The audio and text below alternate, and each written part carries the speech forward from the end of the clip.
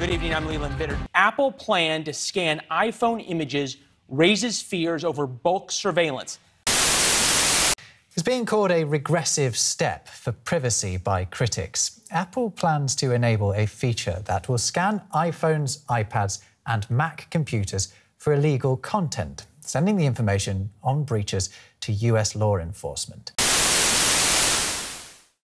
So I'm here, today's Friday, it's not my usual upload day, but I want to talk about something, a subject that just, as you saw at the beginning of the clip, of this video, what this is about. Let me set up the camera here and the outside and let's talk about it.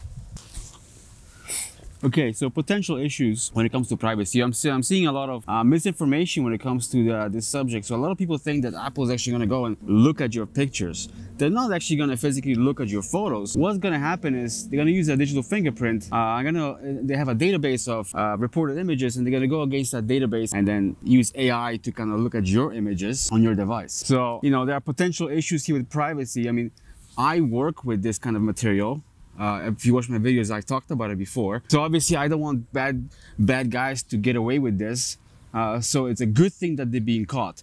But on the flip side, you have to think about privacy, because this technology, this is going to be a backdoor in your phone. Well, not potentially a backdoor, but it's going to be a software that will scan your images.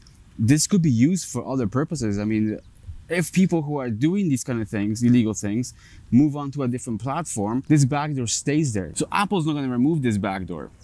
So it could be used for political opponents, could be used for many other, there could be pressure from other governments to use that feature in your phone to scan it for other things. So this is where I said I'm kind of on the fence on this. On the one way, I'm happy that this is happening. On the other hand, I'm not very happy about this. So you might think, okay, well, I'm going to go to Android.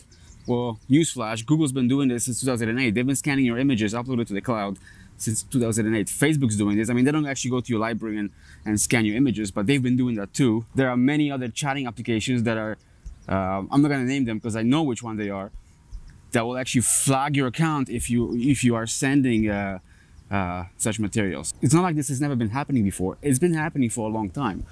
And rightly so, these people should be caught. My worry is the privacy. What do you guys think?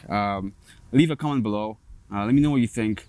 Put the pros and cons on this. I definitely see the positives, but I also see a lot of negatives.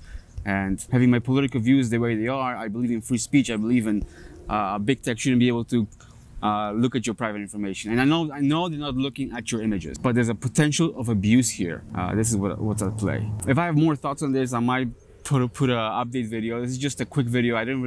This is impromptu. I didn't really write anything down or what I'm going to discuss. I just wanted to get this out quickly now, and maybe I'm going to make a second video on this topic in the near future. But yeah, anyways, make sure you subscribe. There's a video coming on Monday, and there might be a follow-up video to this sometimes next week if I have time to film it.